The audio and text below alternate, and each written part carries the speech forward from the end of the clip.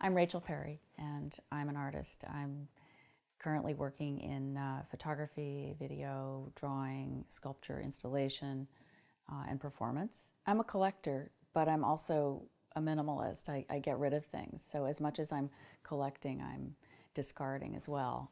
I did for many years a project, 6 years actually, a project called the De-Accession Project, where I found one object in my household every day, and I first gave it a name, photographed it, categorized it, gave it a number and a title, and then either recycled it, gave it away, sold it on Craigslist or eBay, or threw it in the trash as a last resort. For many years I've been collecting fruit stickers. I come home from the grocery store and I harvest the stickers off of the goods that I buy, the fruit and produce, and stick them on wax paper as a way of holding them until I'm ready to use them to make drawings or backdrops for photographs. When I was in school, Agnes Martin was one of the first artists that whose work I really responded to. You know, it's just about painting and her absolute restraint. And I'm thinking very much about the emptying out, which is what Agnes Martin's work feels to me, and the reduction to the most important thing: the line, the color, the space. I think that's in great contrast to this busy world that we live in, this modern world, where we are full of noise, full of objects, and continually coping with that. I was in Taos, New Mexico about a decade ago, and was lucky enough to be acquainted with Agnes Martin, and a friend set up a lunch with Agnes Martin as our birthdays are one day apart.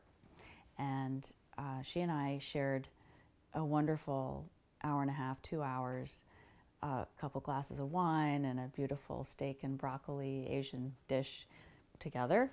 And as we got up from the table after this wonderful lunch and conversation, I followed her out of the room, and I turned back at the last minute and I grabbed her paper napkin, her soiled napkin, and I was momentarily horrified at myself that I had taken this very personal object from another human being, and particularly Agnes Martin, one of the greatest one of the greatest artists of the 21st century, and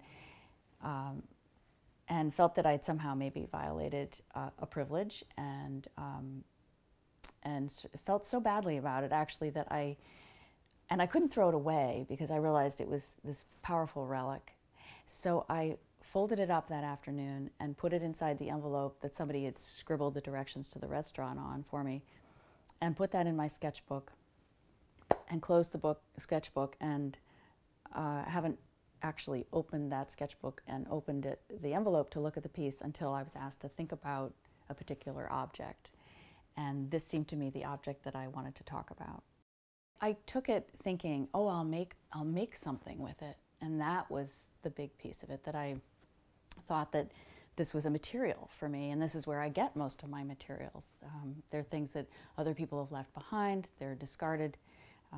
And what I realized was, after I got home with this object, is that it's already what it is. It's not going to become something, and I have nothing to do with it, and I have nothing to do to it, and it just is the piece that it is.